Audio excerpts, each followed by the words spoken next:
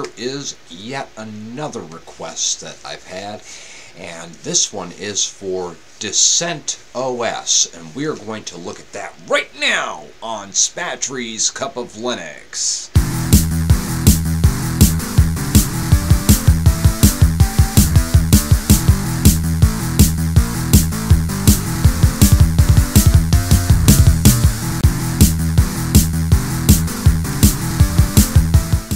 Alright, I get so many requests for different Linux distributions, and this is one that really pleases me, and this might please a number of you people. Now, we're looking at Descent OS, and I'll have a link to their website in the show notes. This is a totally free operating system that you can download and install on your computer. And one thing that's very pleasing to the Linux community is this is a fairly up-to-date Linux distribution that uses GNOME 2. So if you absolutely don't like Mate, or if you don't like the new GNOME 3, and that sort of thing, this is the distribution you might want to consider using. This is based on Natty Narwhal 1110, and something else. I kind of hope they're going to follow the same vein when they do release their 1204 release. I don't know when they are going to do it. Okay, so basically this doesn't bring much to the Linux table other than the fact that it is an up-to-date distribution running GNOME 2. You do have Docky here on the sides here.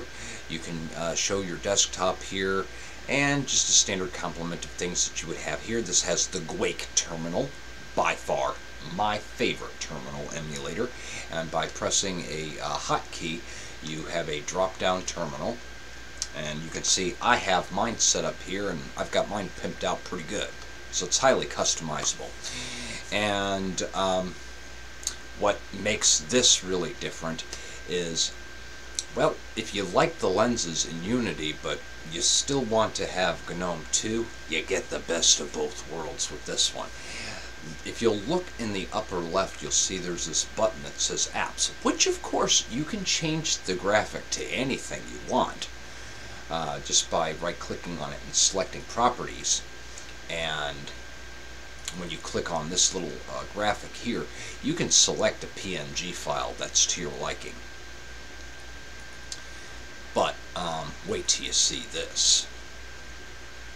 You click on it, and it's like a Unity lens that gives you access to all of your programs. How cool is that? And I didn't even know about this program. It's called Slingshot, and I'm going to see if I can actually download this and use it in Arch. I like this menu system. This is magnificent. Especially, but I'll definitely want to check and make sure that it is customizable. I also like the colors and everything in this too. Very, very, very nice. So these are all of the applications. If you want to see all the applications that comes pre-included with this, you can just go ahead and pause the video because I'm going to go over all of them. But you have a number of internet tools right here. You get the LibreOffice suite. You get the GIMP and Shotwell. You have a few sound and video applications. Nothing too fancy, nothing too overloaded. Mahjong and Mines. And then you have a number of accessories as well here. All in all, this looks like a good Linux distribution. Would I recommend this to beginners? Absolutely. This is an Ubuntu-based distribution, and because of that, you can find support using Ubuntu's forums should you run into any difficulties and that sort of thing.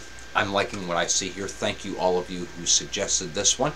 And now, time for me to move on to some more of your requests. Thanks for watching.